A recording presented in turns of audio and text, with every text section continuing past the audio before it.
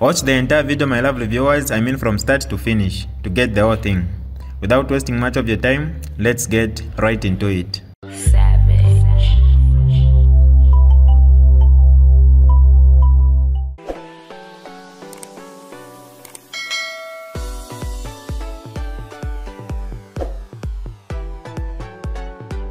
Hi lovely viewers, it's me again, your one and only Mutati Mpundu.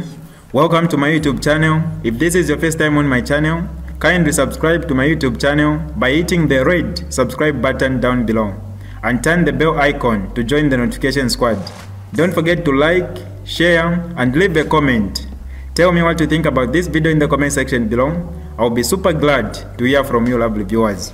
Excellency, we do have a short program that will be driven mainly by your visitors, the team from ZANASU and the Danish National Student Union. The purpose, Excellency, of this engagement this afternoon by our visitors is to pay courtesy call on your office as former President of the Republic of Zambia, but also, Excellency, to present to you their research findings with regards to access to education, improved quality education and academic freedom in Zambia. Excellency, my job is very simple. I will immediately call upon Dr. Stephen Kanyakula to be the one to introduce his team, as well as the DSF coordinator, Ida, should also introduce her team, and thereafter, Excellency, we'll be following the program that is laid out for us. Thank you, Excellency. Okay. Thank you so much, Excellency. I'm Stephen Kanyakula, and I'm the President of the Zambia National Students Union. I'm with a team from the Danish National Students Union, which is abbreviated as DSF, and also the team from the Zambia National Students Union. I must make mention that this is not a full team, but this is just a team that is available to pay a courtesy call to your office. So with me there is the Secretary General of the Zambia National Students Union, who is Isaiah Wabi Mambwe, he's also a comrade, and also Comrade Kaoma, she's our Gender and Human Rights Secretary, and also the country representative for the Commonwealth Student Association, and also have Comrade Abraham Magawa, who is our Congress Vice Secretary for Logistics. Also, maybe finish the introduction. Isaiah is also the Vice President for the Southern Africa Students Union, so he's our boss at the regional level, but his boss here. So basically, that's my team. Before we go into the other things, I'll allow Kiki to introduce the other team from the DSF. Thank you so much. Your Excellency, I will introduce the Danish team. My name is Kiki Christensen, and I'm head of logistics from the Danish team. And then we have Ida, and she's our project leader.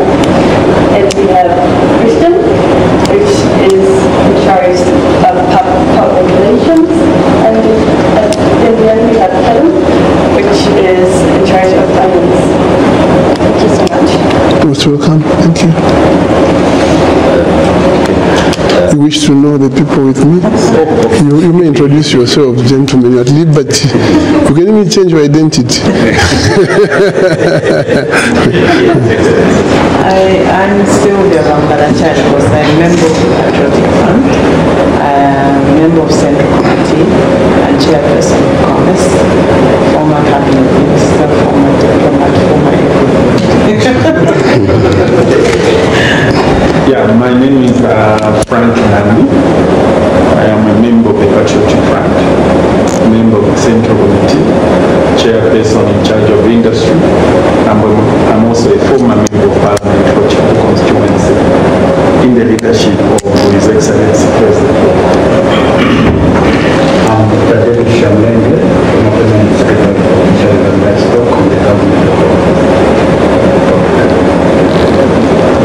me introduce myself. I'm Dr. Chris Manzimba. I'm conflict advisor to the 6th Republic President of Martin O'Brien, also the 6th Deputy Chairperson Information Member of the Central Committee for the Treaty Fund. There are more behind them, but I think we'll do with these for now. Right. Thank you so much, Your Excellency. I think I must make a mention and emphasize that the team that you're seeing here is a team of students from Zambia, which is the Zambia National Students Union, and also students from Denmark under the Danish National Students Union. I think we'd just like to appreciate that you spared your time to accord us this opportunity to engage with you, and also just maybe appreciate some of the works that you did during this of our campaign when we entered into student unionism, that we see to it that even our colleagues who are not part of those people who are benefiting from the student loans should be able to access the loans, and also just the infrastructure development. Equally, we honored about, I think, 3 public institutions by the time I think you came into office, but by the time you left us with other institutional violating, of which I'm proud to say I belong to one of those that you left, which is the Levi Manawasa Medical University. So I think to us, those are things that we appreciate, and we thought it was important for us together with the team to pay a courtesy call on you, and also just appreciate your legacy when it comes to the issues of education. And basically, you must also know, maybe just to put it out there, that ZANASU is an umbrella body of all student unions in Zambia, and it was registered even before Zambia got its independence in 1958 under the Societies Act, Chapter 119 of the laws of Zambia.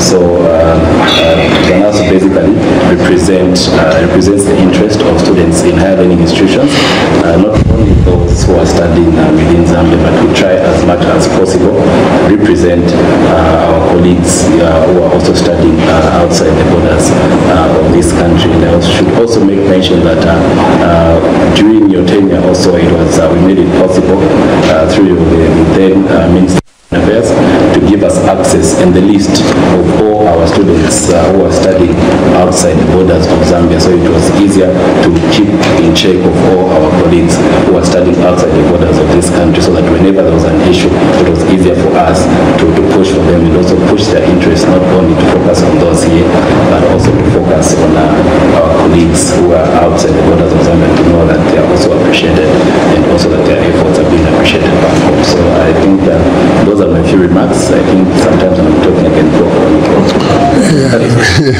Thank you so much.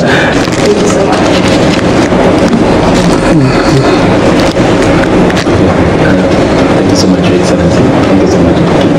So I think we'll just allow Comrade Isaiah and Comrade Kevin to just run through the research findings and also some of the recommendation based on the research. And I should also make it mention that the research was done by professionals through the help of the Danish Youth Council, which supports the project that we're doing, DSF and ZANASU. So Isaiah and Kevin will just run us through the summary of the research and just brief important points that we feel speak to this gathering here.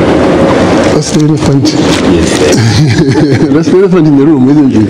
Please go ahead. Your Excellency, thank you for having us, first of all.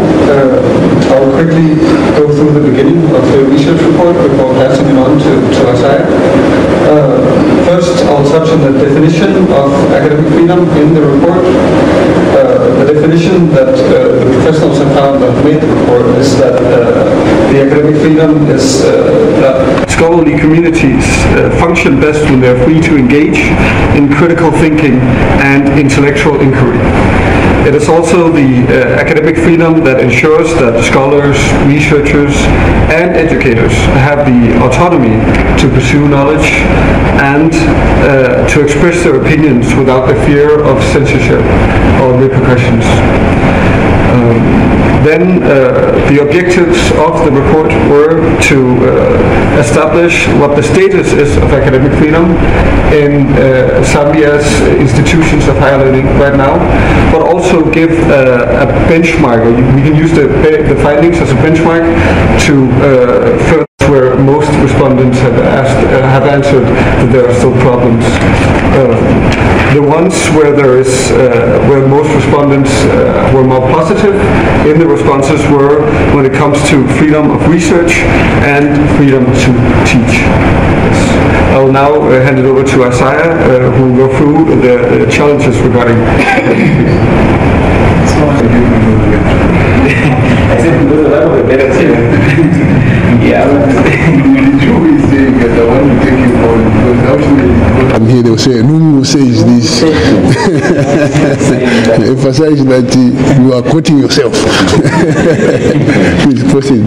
Yes, there's really been public concern as to how business in Parliament is being conducted, and we are concerned because most of the challenges we are facing as students have to do with the legal frameworks, the laws and policies that exist, which have to do with maybe Higher Education Act and many other things directly affecting the academic freedoms of students.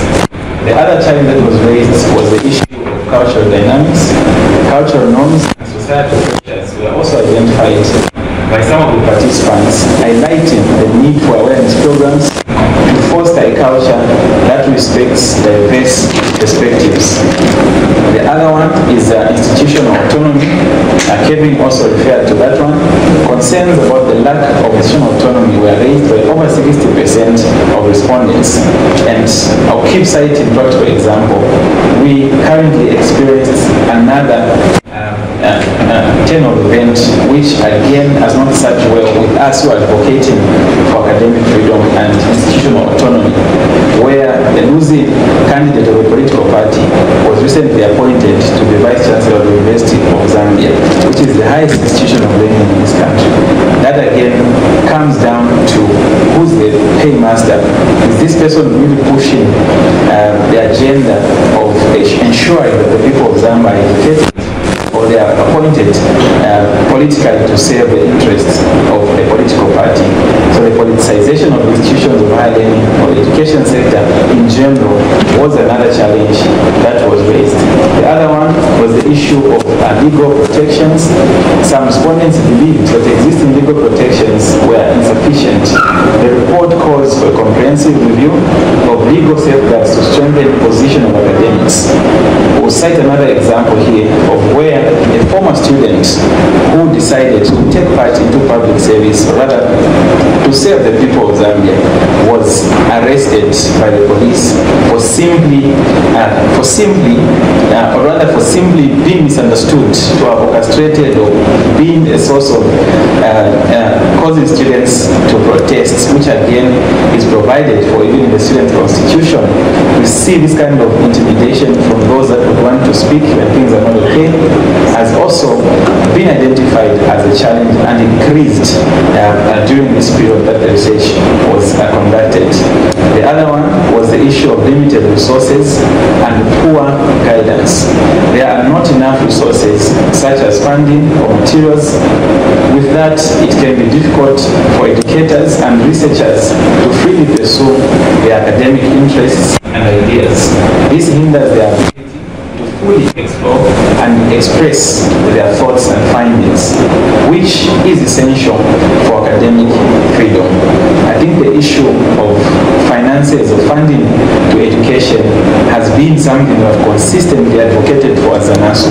Even during your leadership, Your Excellency, we came out and we told your government that there was need for your government to focus, to allocate more of the total national budget towards the education sector, because we believe and we still believe that it is a responsibility of government to educate its citizenry. The other challenge that was identified was the issue of gender disparities and societal pressures. The analysis of female participation in student affairs reveals notable gender disparities and the impact of societal pressures on female students. It is evident that female students face specific barriers hindering their full engagement in academic freedom. These barriers include cultural norms and gender stereotypes that influence societal expectations, limiting the extent to which female students can exercise their academic freedom. Identifying and addressing these challenges is crucial for creating an inclusive environment that promotes equal participation and freedom for all students irrespective of gender. In terms of the recommendations, Your Excellency, firstly, the researchers did indicate that all stakeholders deemed to have a stake in discourses of academic freedom, such as the media, students, media and academic staff should enhance their signages in order to leave no one in the consolidation of academic freedom in institutions of higher learning in Zambia. This recommendation, Your Excellency, points out to the fact that there is little or no platforms where young people or even academics, like the lecturers who feel their rights are being infringed, can voice out, can speak when intimidated or when they would want to make a decision that better benefits the major stakeholders who are the students. But because of that government hand in most public institutions, most people would decide to keep quiet and not be able to speak. The other recommendation is for the government to craft clear-cut legal frameworks that act as blueprints and legal backups in the fight against various violations of academic freedom in institutions of higher learning in Zambia. The violators of academic freedom take gaps in the legislation as scapegoats to defend their heels. The other recommendation is that a strong monitoring and evaluation system will help in tracking the state of... You allow me to disturb you? Are you okay? Yes, sir. Okay. When you talk of government hand interfering with academic freedom, are you referring to public institutions or private institutions? And either way, how is this done and how can it be avoided? When I read what is in the report, that there is a government hand interfering in academic freedom, it comes down, Your Excellency, to the politicization of the education sector. I cited an example of a recent appointment of a losing candidate in the parliamentary election who ends up being a vice chancellor at a university. Such cases will directly lead to decisions being made in favor of political parties. That is with regard to public institutions where the government has a say. Yes, this is.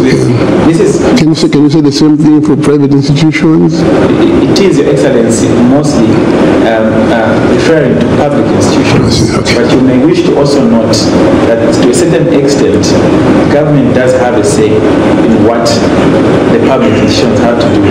I will give an example of certain organizations that are responsible for monitoring, like the Health Professionals Council of Zambia, the Higher Education Authority, Zambia Qualifications Authority. All these are institutions of government which have to have a mandate to monitor all institutions of higher learning, regardless of whether private or public, because either way, everyone who's being trained in these institutions will be employed or will work as a Zambian educated from a university or college, or work as a Zambian educated from a university or college, not public or private, but we are all being trained to serve the same purpose. What do you recommend could be done to avoid or reduce on that influence, given the examples you've given?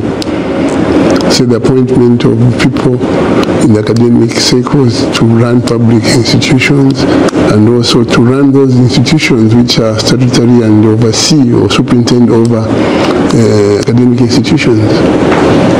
I think this is an open question. It's an open question. Give me an open answer. because you see, this forum for me is God sent.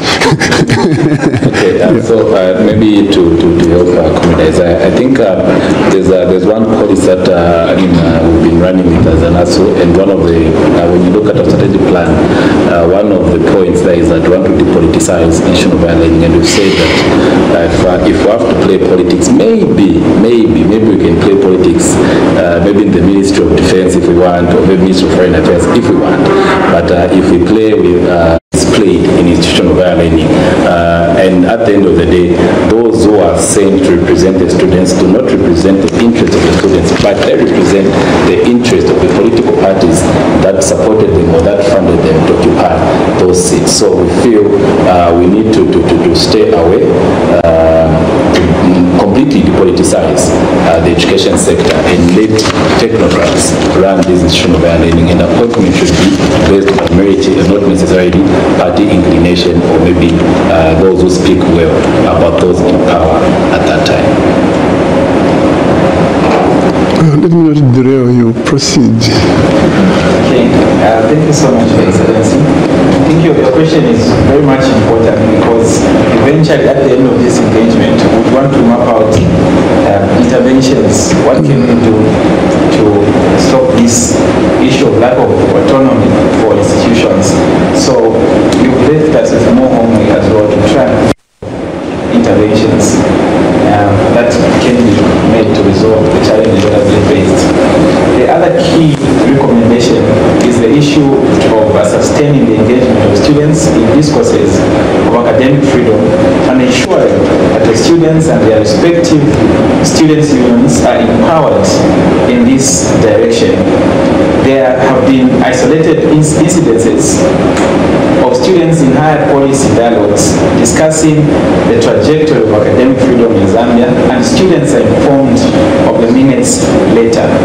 And again, on this one is very crucial for us, because we are student unions, and our main business is to be a bridge between management and the students. That is at low constitutional level. For us as ZANASU, it's ourselves and the government to be able to bring out the issues that are key. And we have been operating with the theme that nothing for us without us.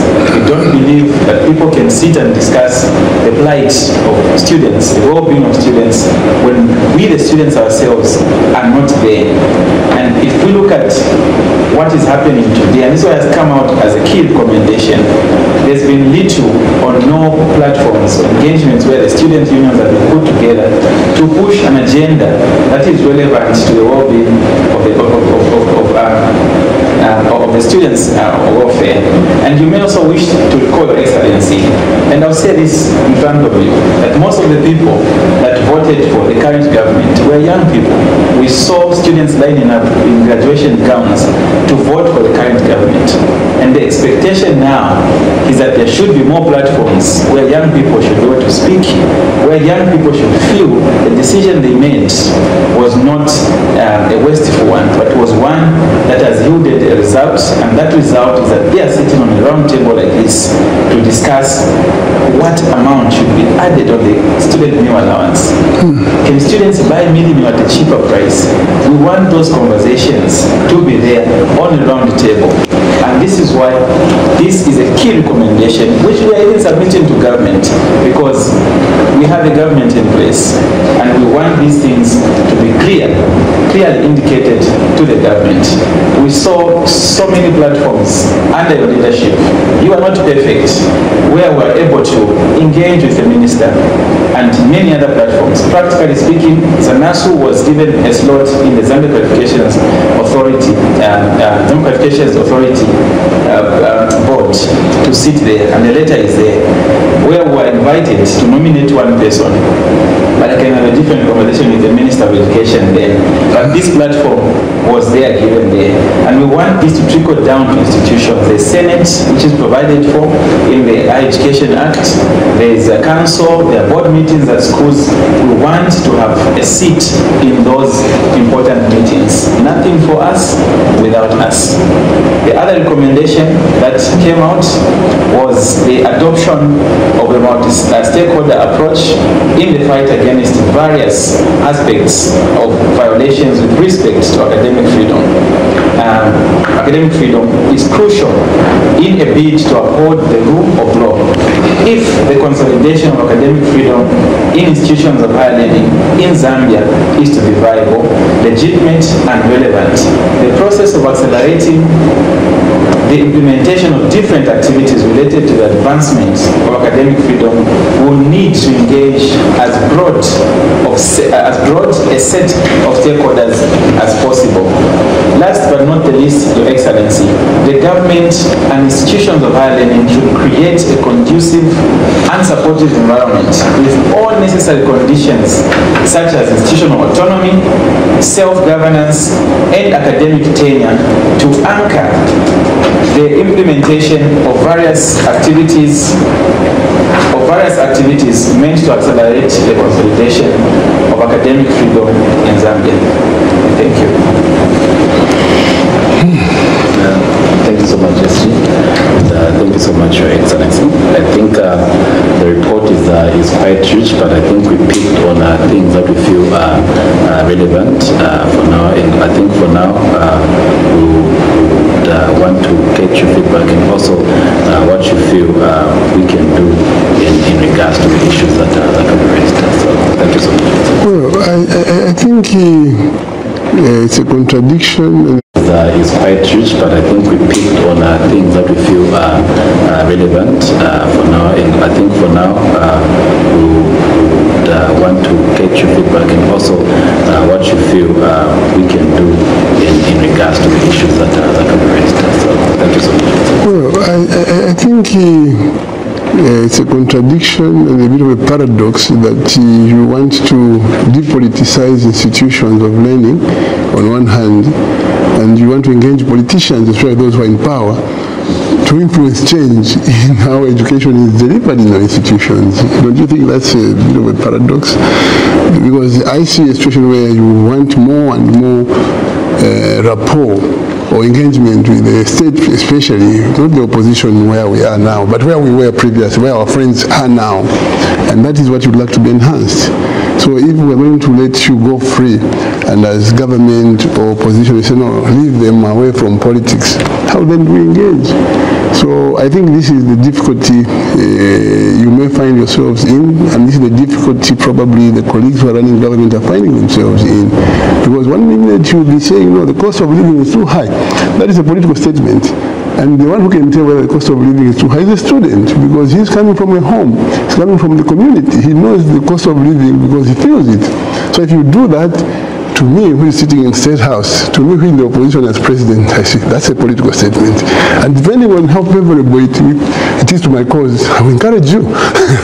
So if I see it as smacking of animosity and desirous of bringing me down, I'll say, he's being too political, can you deal with him? So you see what I'm talking about. This is the biggest challenge you face as students, including when you talk about freedoms. Yes, you are free. They'll give you freedom, and I think I'm an advocate for freedom. But at the end of the day, you find that when you freely speak on politics and you support me, I'll say, no, you're not being political.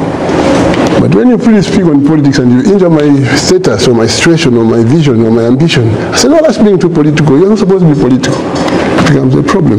But your findings are genuine, legitimate, and I can only say that let's find a way of airing them so that we all get to know.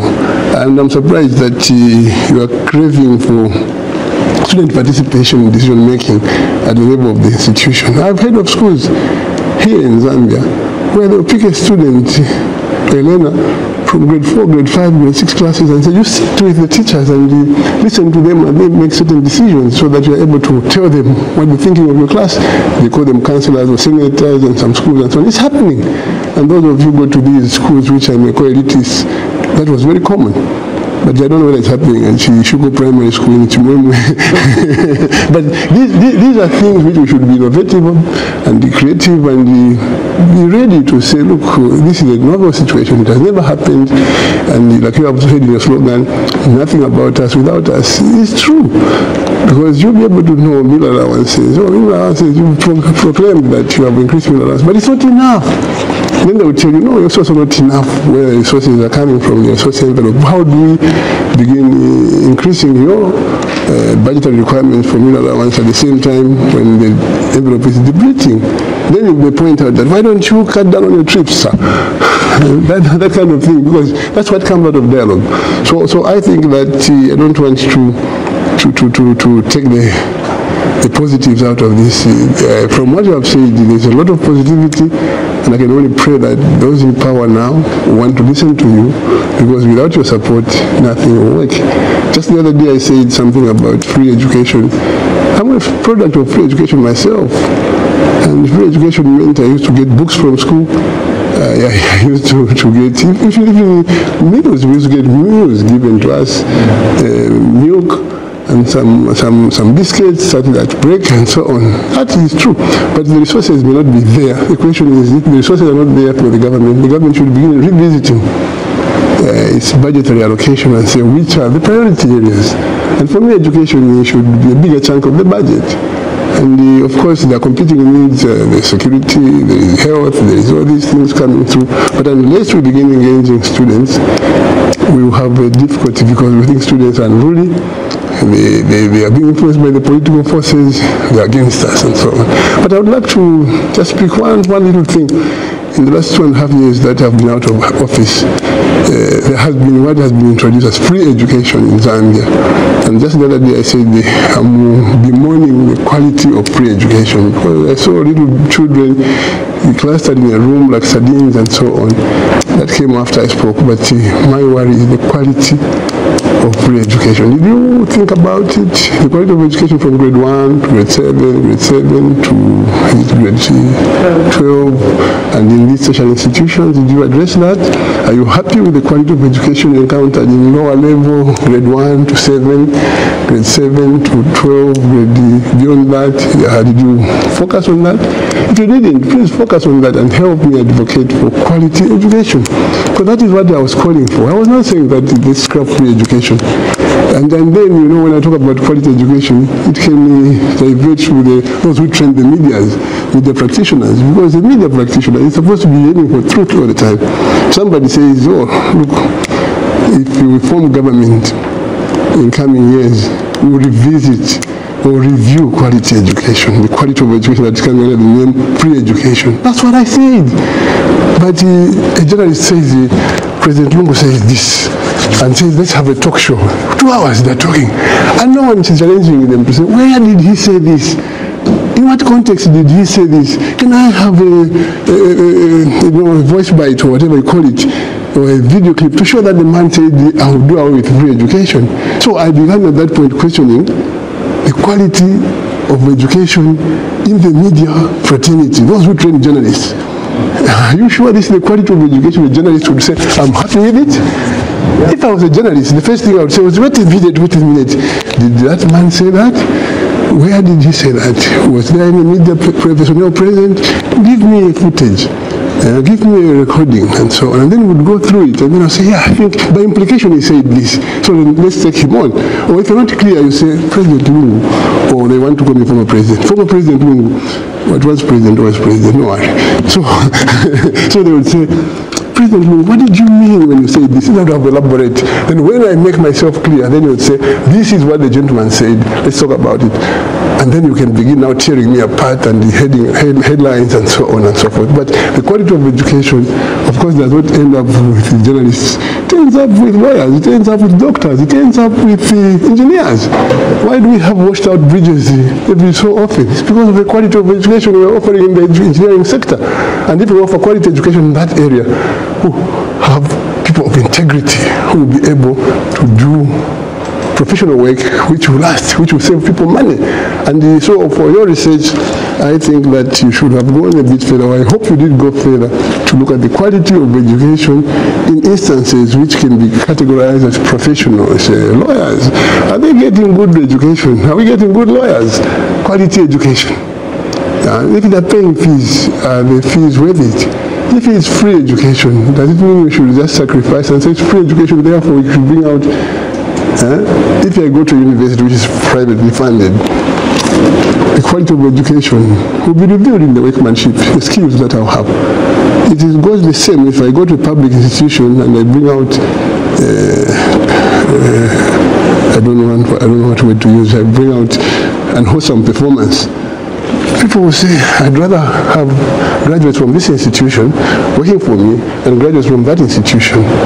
You begin now bringing down the quality of education, you begin now despising that institution, and people begin saying, I'd rather send my child to a public school or a private school because what I'm seeing is worth it and so on. So in a research like this, I think, I know that you haven't had time to go into detail to give me what your findings are, but I thought I should take advantage of this opportunity to just clarify that quality education should be quality education. If it's free, the government should spend more on free education so that people are able to equal the expectations of the syllabus, and at the end of the day produce quality citizens who will be able to deliver.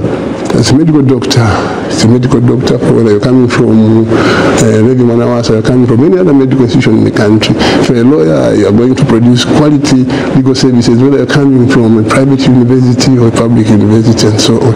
So all I can say is thank you very much for this, and I don't want to take away. The problem is if I talk, no matter what you say, they will trash everything and say, Edgar Lungu said this. But I hope that the media will pick what you said. Because what you said is very important. It is what has provoked me to say what I've said. So if only we can listen to you, because we cannot govern and run schools and universities without you successfully, probably we can do better. So media guys, please ensure that you give headline to these people, not Lungu again. Okay. So thank you so much. Unless the additions you wish to make, what we did for ourselves, you have been able to evaluate. I know that we were there up to 2021. Our friends have been there from 2021 to now, and you should be able to compare and contrast. And it's so contrasting, you'll be able to help those who are in power what they can do better, without even necessarily having to beat our drum and say, oh, guys, the previous guys did better, because that is what they don't want to hear. They don't want to hear that. So, you wish to say something? Vote of thanks. Yeah. Unless you have to say something. The report must be very lengthy. I would like to have a copy. Can you help me get a copy of the full report once it is released and so on? It will help us. But quality education should be quality education, right? And students should participate. I agree with you. But whether that should be legislated, I don't know. Whether that should be just a custom in the institution we belong to. Some universities do it out of custom. Some schools do it out of goodwill for the parents have insisted, but others probably have it in the regulations. Dean of students and all these things begin mingling, and then you have quality senates and so on. So, thank you so much. Are you done? Yes, sir. Huh? It's a huge thing, yeah? But when are you launching it so that the public can have access to it and probably judge for themselves? As soon as we are done, we'd like to do a comprehensive statement of this engagement. Right. Okay. So from here you're going, I know you're coming from Livingstone and you're still on it. So from here where are you going? I think we are done with our outreach. So okay. We did institutions of Ireland in Osaka. We visited them, and also we shared the same report and also got their recommendations to Livingstone to get in Central Province as well. And Central Province was the last one. Our comrades and colleagues will be going back to Denmark on Sunday. So tomorrow we are just dedicating it to also see the beautiful city of Osaka and also get one or two souvenirs they did when Livingstone. Yeah, so basically that's it. The next step maybe in regards to this is that we want to produce what we are calling a toolkit. So that toolkit will be used as a basis for advocacy based on the issues that came out on the report. But I should also make mention that I think we appreciate your recommendations. I think maybe our research focused on another part, but also the research findings have exposed maybe some of the issues that you've raised and things that maybe we are not a part of our objective. Started to pursue the research, but I think we we are very ambitious young people, and seeing to it that at least while we still can leave something that at least young people would not be doing after we leave maybe the office that we're in. They should have a different agenda that should be pushing for. We can't keep on pushing about academic freedom. I think maybe one step at a time. So now, okay, once we have, because academic freedom also, like you said, is broad, and also part of the definition says that access to education, not just access to education, but access to quality education. Yes. So all that is incapacitated into the issue of academic freedom. I think my team and everyone here would like to appreciate that you gave us time from your very, very busy schedule to engage with us. I think to us it shows the heart that you have for young people, and also accommodating young people, engaging in this conversation that does not only shape the face of Zambia, but also the shape of the academic in Zambia, and also the path that we want to lead. So before we leave, we brought you a small... I just wanted to find out from the SG. Meal allowances, you talked about an increase of 2 quarts or something. But have you bothered about feeding programs for young ones in these schools? We used to provide the food to feeding programs, because you can have all the freedom, but if I'm hungry, my belly is stinging, I can't hear anything, I can't learn anything. So as much as the students at high institutions are learning are clamoring for increased allowances for meals, we should also look at the meal plan, feeding programs for schools where applicable. We used to do that, and I don't know whether it's being done, but it's helpful because when I'm full, I will sit there, I will listen, and I can also sing and jump, even at kindergarten. So that costs money. And then it takes us back to the budget. How are we budgeting? Are we giving priorities to travels? Are we giving priorities to children? And so your research is okay. It started well, but I'm sure other researchers will come and build upon it. But if you can raise these questions, they're not rhetorical questions. They're questions which are fundamental. Because once you say, we did not tackle this because we didn't have space, another researcher will come and pick it up from there and say, look, this is what should be done, and so on. So all said and done. Thank you so much for coming, for the patience, and God bless you. I just wish you the very best. Very excellent. I'm tempted to comment on the... Oh yeah, go ahead. About programs. It's speaking the same language, but the same message, but probably different language of Asians. We have been advocates for so much more than just academic freedom as access to education or that as ZANASU. We also proposed something similar to what you have suggested in terms of feeding, and that is some sort of a culture we learned from the exchange program we had with the Danes, where as a student, if I'm boarding the bus in Denmark, just using my card, university card, and I get a certain discount. So those are sort of incentives which the government can, and if the government that is prioritizes education, really, or wants to support education directly or indirectly, can put up those incentives. The price of minimum, price of getting a laptop, anything I want to use that is going to contribute to my education. Of course, not alcohol or things like that.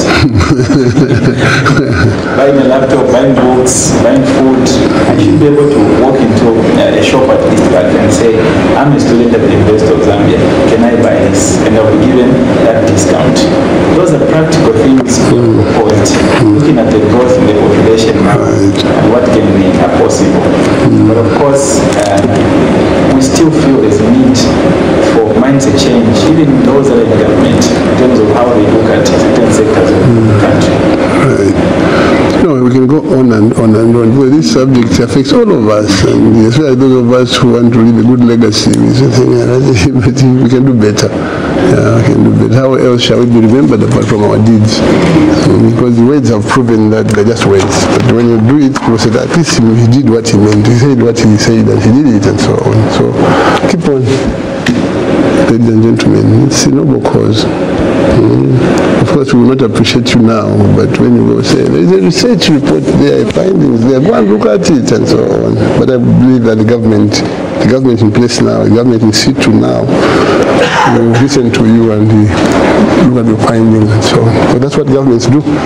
Thank you so much. This is DJ Mutati exclusive. Alright, that's all for you today, lovely viewers. If you did enjoy the video, please don't forget to leave a comment in the comment section below. Tell me what you think about the video you just watched in the comment section below. I'll be super glad to hear from you, lovely viewers. Once again, I go by the name of Mutati Mpundu. I love you, peace, I gotta go.